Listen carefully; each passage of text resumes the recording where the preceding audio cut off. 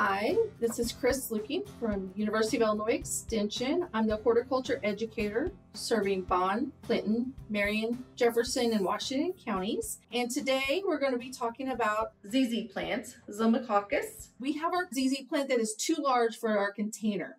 And so now we have some opportunity with seeing some new growth starting that we can separate our plant and put it into a container that is happier in, and it can just continue to grow. So we're going to take a little bit of the soil away from around the edges of our plant so that we can start to divide and separate out our plants. So we can see the root system. So what we want to do is we want to gradually take our hands and go into the root system. And as we're going in there, we can divide this plant. As we see these new growths starting by these bulbets, we can pull these out. Again, we have a root system, we have new growth starting, we have all this new starts are beginning to form. So this is going to divide this mature plant into a couple sections here. We want to be very gentle. We can see that we have some old growth going on, but we want to be real gentle when we pull the root system apart so we can repot this. If you have one that is older, you can see the discoloration on it. This one can be discarded. So this one is not going to be viable. We'll want to discard this root. Okay, so we have a mother plant, this one right here, this larger system. As you can see, it's fully established. We've got large bulbs that are going on. We have new growth that's occurring from it. So this is our mother plant. We can see these young daughter plants. They have a healthy root system. We want to be very careful when we're transplanting, but we want to make sure that we can grab the bulbet and then all the fine roots that are going around. So this fibrous root system. This is very nice daughter plant that we'll be able to establish. They'll become a mother plant. They'll continue to divide off and continue to grow. Okay, so we're going to go ahead and start by replanting transplanting our daughter plant into a larger container.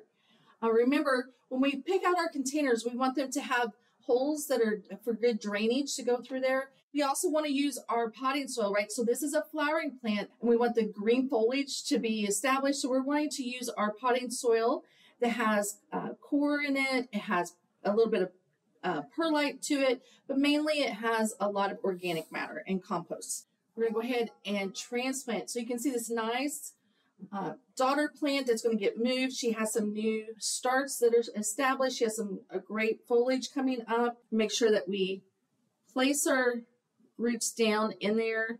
We want to get them down into the soil so they have a chance to grow down and around.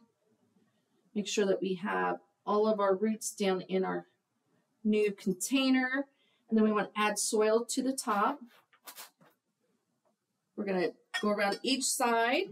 Make sure that we have this new potting soil. This is going to allow for the roots to become established in with this media. We want to have secure roots and lots of room to continue to grow and to allow this plant to become fully established. We want this to be in indirect sunlight, so they like a south-facing window that's going to get plenty of sunlight. And then we can go ahead and get on watering. We can do a check system on our water. We can put our fingers down about an inch in, see if the water is there. We can also mist it around if we're too afraid of too much water. We can always use some other techniques to make sure that we're not overwatering.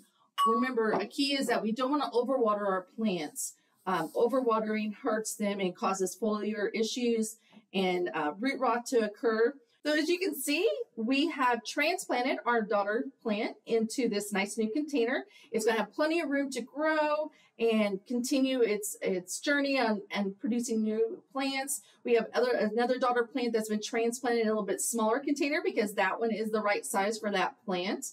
If you have any other questions, please reach out to us at Illinois Extension.